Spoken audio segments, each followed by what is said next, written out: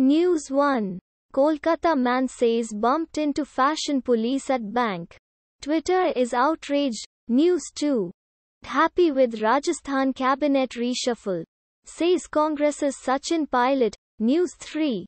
Farm laws repeal. We will be in Singhu again. But this time, on a happy note. We want. News 4.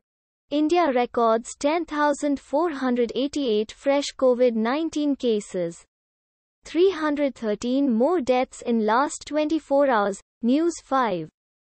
China's PLA may have an edge over Indian Army. But we are better prepared in high-altitude warfare. News 6.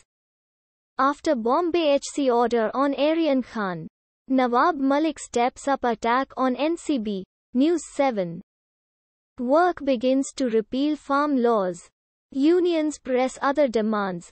News 8. Chennai. 3 years after soldier's death. His wife is an army officer.